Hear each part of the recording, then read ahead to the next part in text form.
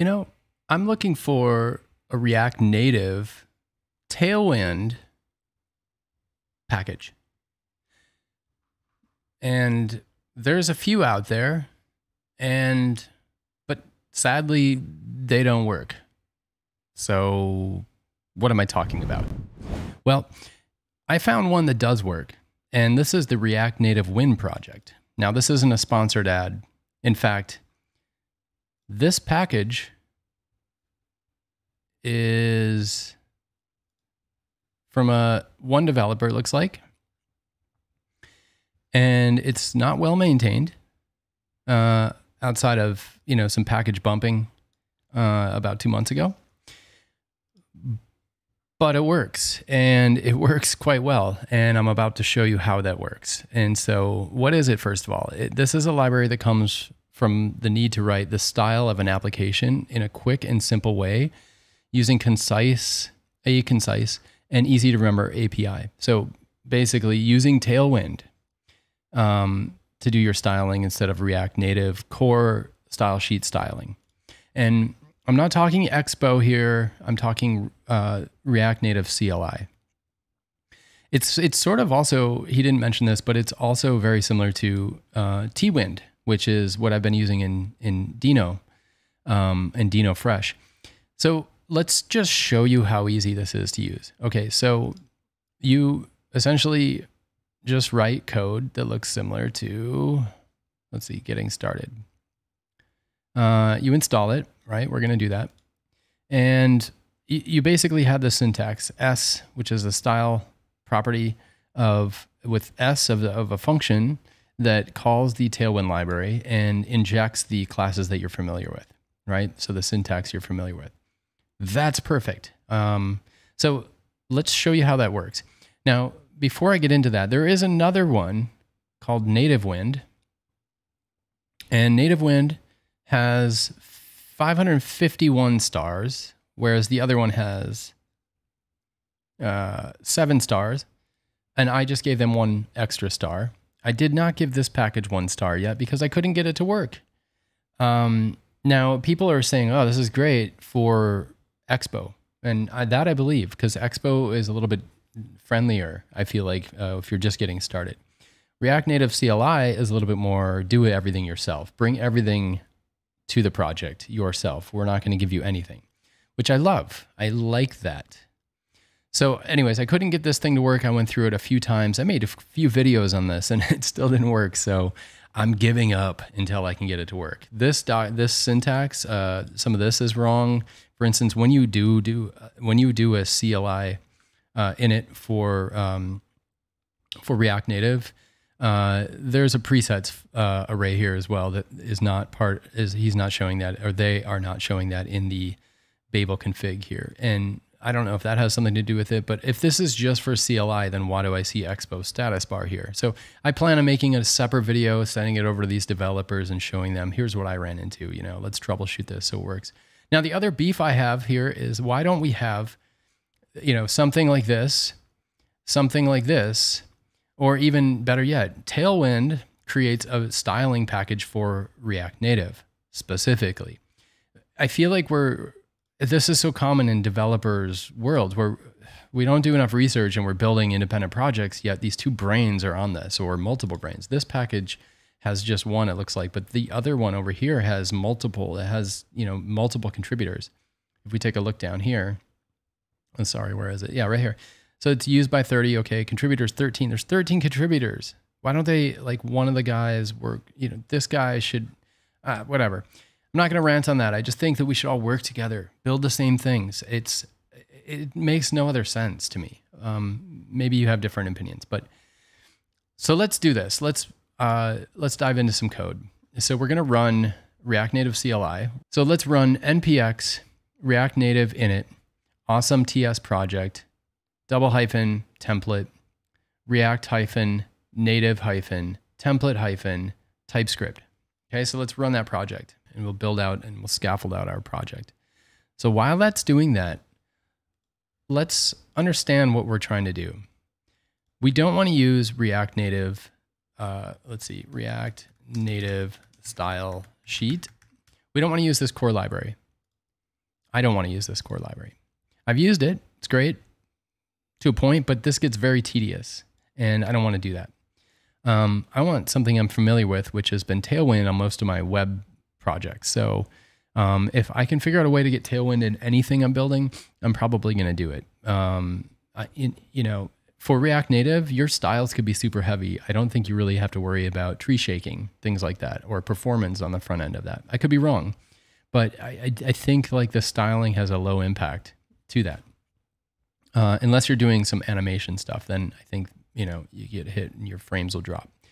But let's see if that finished. That is done. Okay, so cool. So we have our project. Let's CD into that project. Let's open up the code here so we can see what we have as far as boilerplate is concerned. I'm going to bring this over just a little bit and bring this one over here a little bit. If you're wondering what I'm using for this, it's called Spectacle. Spectacle. It's an old application. I don't think you can even find it anymore, but it's my go-to. I love it. It's just because I'm familiar with the commands. So that's my window manager going back and forth, up and down, all that stuff. So boom, boom, boom, boom, boom, all that. Okay. And so we don't have it installed yet, this package. So let's go ahead and do that. We'll say get started and we will go down to where it is getting started. Yes, yes, yes.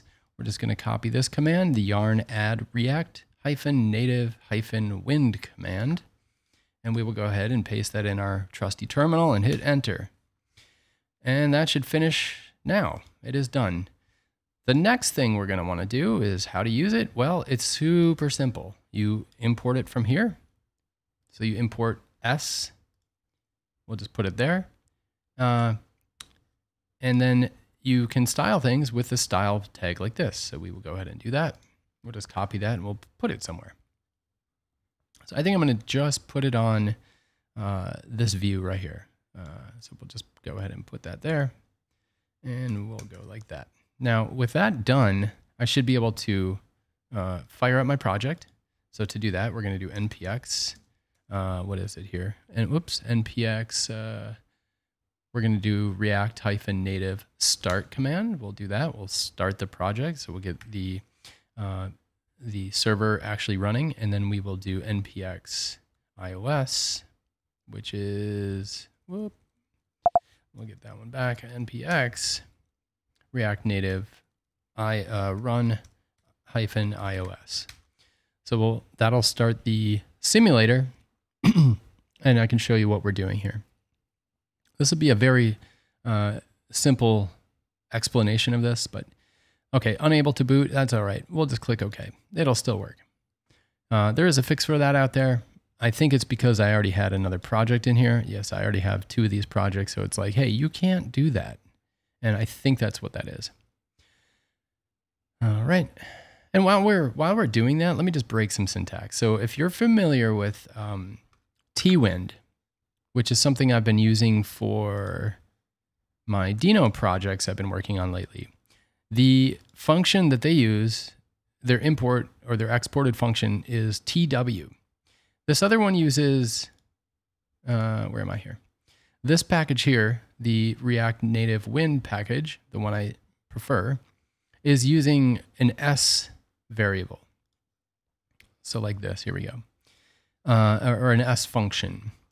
And just a naming convention difference. But I would like to use TW. Why? Because if I build a Next.js app or my Dino project, I want to repurpose my components because I'm so sick of rebuilding components. I'm sick of it. Like we do it in every project. It's so tedious and it's such a waste of time. We're not actually, we're like building, we're building crap to get to the product. Like we build so much junk and just garbage. No offense to our code. I mean, we build like 600 login screens every new project, and we should just be able to import things. That's would be ideal, right? And there are ways to do that, but for this, I'm going to change the S to TW. And so we'll just go up top here and we'll just say S as TW. And that should just work then. I'm going to remove some of this boilerplate before I show you the actual reveal of the app. And I'm going to kill the style sheet because I do not want to use that. And so we're probably going to have some breaking problems with that. Like this one, we won't want styled. anything that doesn't have a style sheet, or anything that does have a style sheet, we're gonna want to get rid of here. So we're gonna go ahead and get rid of this. And what did I do there? No, it should have worked. And then we're gonna kill this entire object of style sheet. Okay, so we are almost done. Let's kill this one too. And this one.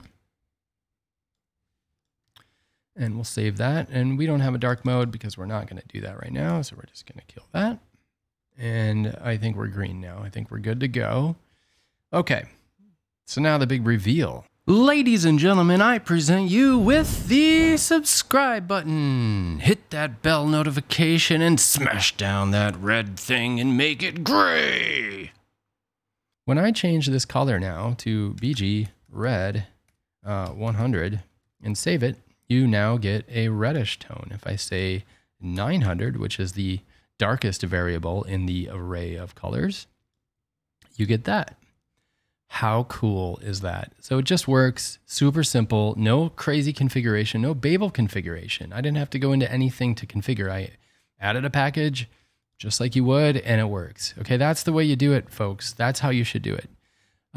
We don't need to make things more complicated. And this isn't a jab on this other library here, but I couldn't get it to work. So it seems like it works well with React Native Expo.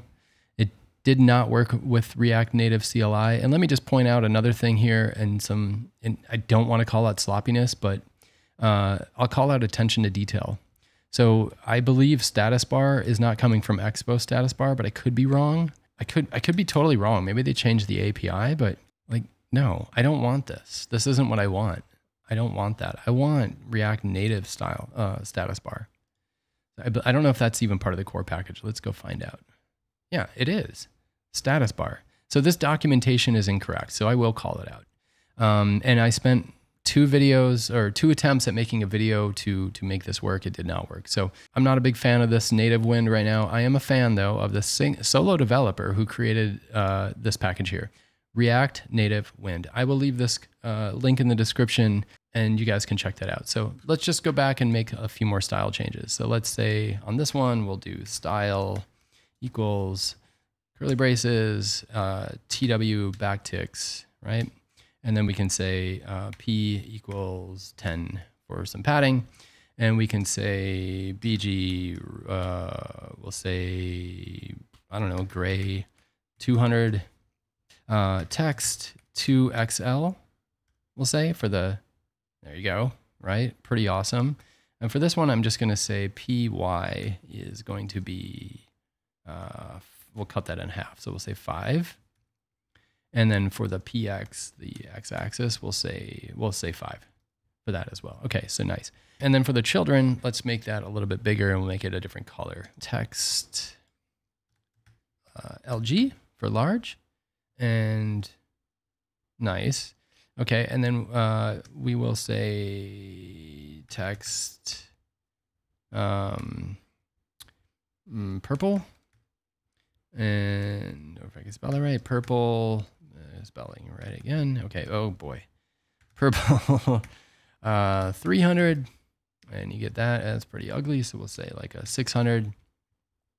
And we'll do the same for like a title. We'll just make it a different color. I think you're getting the idea here though, right? Right? This is pretty sick. Let's say blue.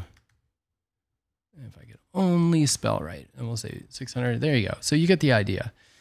That's incredible. And so you can really make some significant style changes. Now, the other cool thing I want to show you, this is just a bonus here, is in your Next or Next.js app or Create React app or whatever you're using for your web app, let's just say, instead of a div, because you can't do that in React Native, you can't use divs in paragraphs, right? That won't work. You see that? So what I commonly do is I'll make a component that will be called view, and I'll also apply that same component on native and web, and I'll put it in a mono repo like Turbo Repo or something like that. And what I would do then is create like a shared component package where I can, export the view component to both packages, both React Native and the web. And therefore, you're writing your components once, essentially, if you can, work that out in your designs. And you can, if they're generic enough, I guess it would work. And then you could have this would be your div and this would be your paragraph. And you can add what I also do is I'll do something like as P or as H1, or so I can do my SEO type things or my styles based on headers and whatever else. So it becomes super powerful. So I don't think you need to write so much code to do both things. You should be repurposing this kind of stuff and using it throughout your apps. All right. So that's been the video. I hope you guys found that helpful. I'm going to put the links in the description for all of these resources that I found. I think you're going to like that a lot. And I really hope you share this React Native Win project with your community and try it out yourselves. This is not a sponsored ad. This is just something I found and found a use for it. So I'm going to use it. So, hey, thanks again. I'm Eric. I'll see you later. Thanks so much for watching. Bye-bye.